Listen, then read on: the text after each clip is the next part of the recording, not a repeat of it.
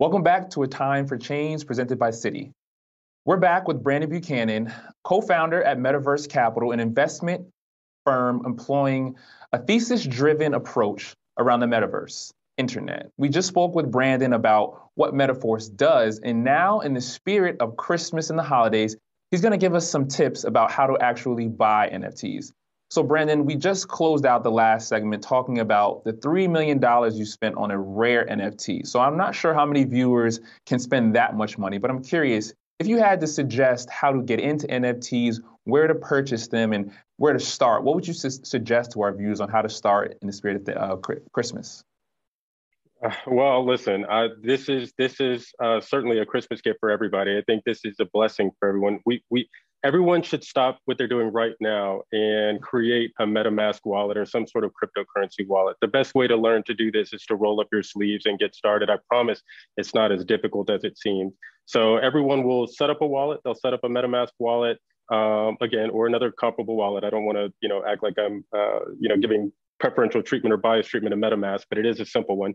MetaMask wallet, you will transfer cryptocurrency to that wallet from whatever exchange you have, Coinbase, Gemini, or what have you. Typically, Ethereum is the currency that most folks use. And then you'll connect your MetaMask wallet to OpenSea or some other marketplace. And then from there, you'll be able to peruse all the art, all the photographs, all the collectibles, and you'll be able to buy something that's within your range. And from there, and why I say it's important that you need to set up your own wallet is because the recipient that you're going to be sending the NFT to is going to need a wallet address themselves. So you'll need to be able to guide them through that process so that you can actually send it to them. And then at that point, once you have the recipient address, you can transfer and send whatever NFT that you bought for them. Mm-hmm. And I feel like a lot of people oftentimes, you can think back to a gift maybe in the past that you've received and maybe you didn't like. Would it be possible to exchange or return an NFT if you got something you didn't want?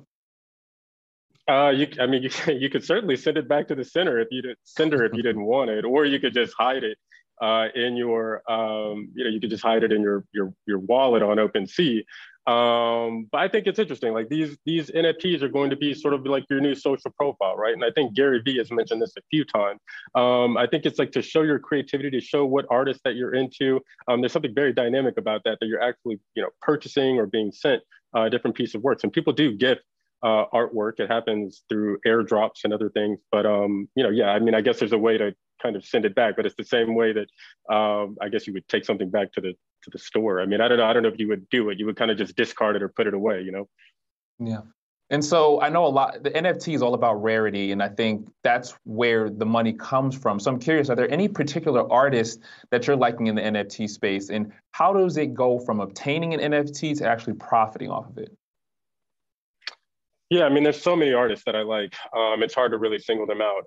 Ixchels is one of my favorites. I mean, she is just a phenomenal generative artist. Similarly, Dmitry Cherniak, they all come from this sort of like art blocks community, and their works have skyrocketed, right? I mean, I think several months back you could have bought a piece for a few $1,000s, and now I think the floor for a Dmitry Cherniak piece is probably 30 ETH, so you're talking 120,000. But Xcopy recently did a drop in connection with Async Art.